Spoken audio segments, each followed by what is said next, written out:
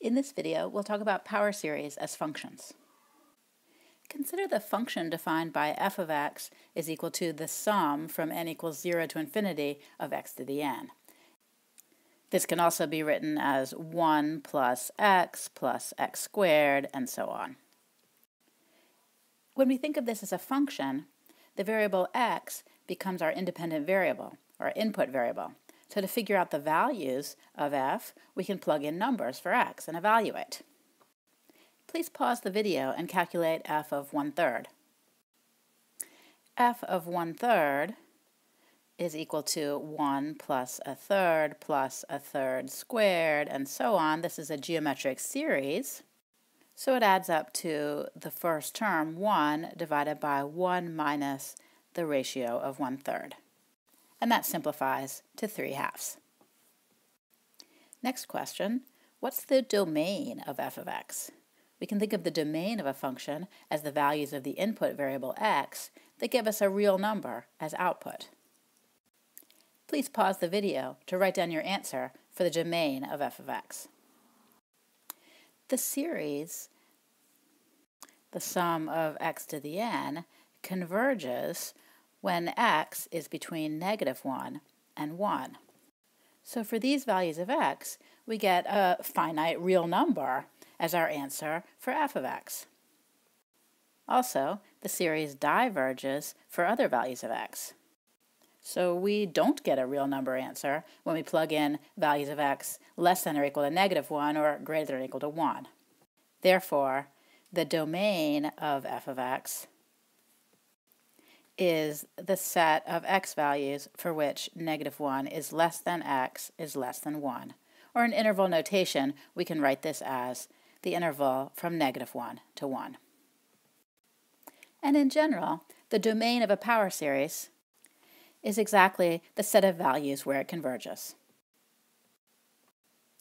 By a closed form expression for f of x, I mean an expression that doesn't involve a summation sign. I can write the sum of x to the n without the summation sign by using the geometric series formula. The first term is 1 divided by 1 minus the common ratio of x. This holds for all x values between -1 and 1, as usual, where the geometric series converges.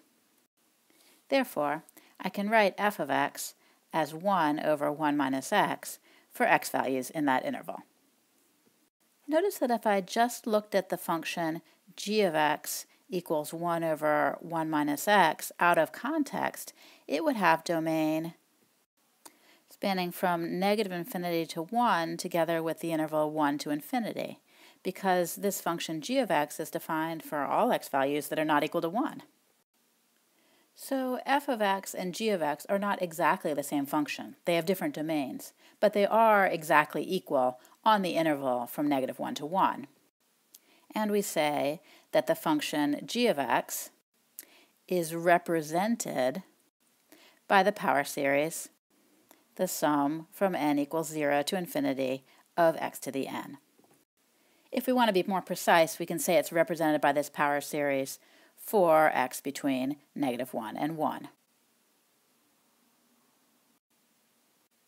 We can think of the partial sums of this series, sum of x to the n, as a way to approximate the function 1 over 1 minus x with polynomials. Please pause the video and write out the first few partial sums.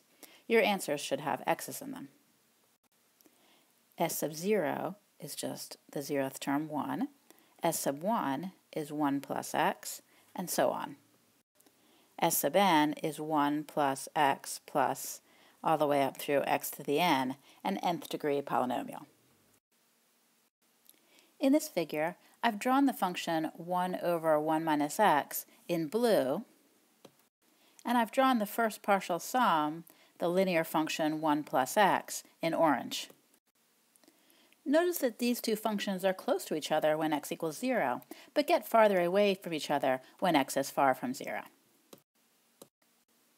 In this graph, I've added the next partial sum, S2, which is a degree 2 polynomial, a quadratic. Here I've got partial sums through S4, And here I've got partial sums through about S12. The original function, 1 over 1 minus x, is here in blue. I'll mark over it. And you can see that these partial sums are becoming very good approximations to that original function on the interval from -1 to 1. Now, outside that interval, for example, for x values below -1, our partial sums deviate wildly from our original function. I want to show one more graph. In this graph, the function 1 over 1 minus x is shown in blue, and the graph of the power series, the sum of x to the n, is shown in orange.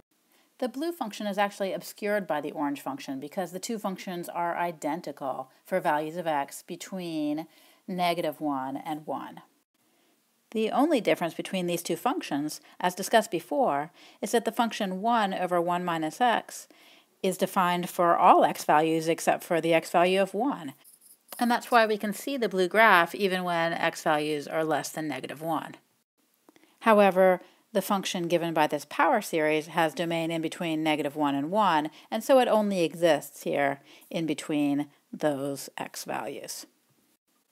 In this video, I talked about representing the function 1 over 1 minus x with the power series, the sum from n equals 0 to infinity of x to the n.